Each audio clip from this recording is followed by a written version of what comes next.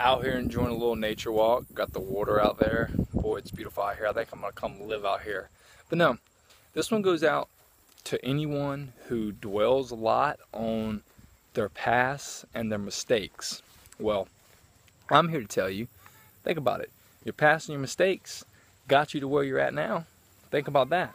You know, I don't want your past and your mistakes to determine the person you are today, because we're living in the present time and the future. The past is behind you. Your mistakes are behind you, you know?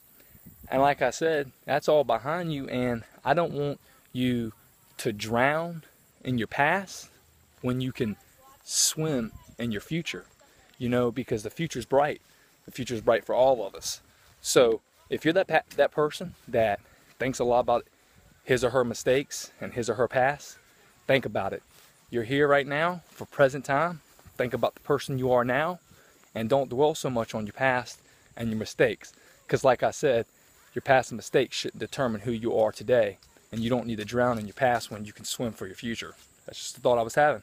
Peace and love, people. Y'all have a good one.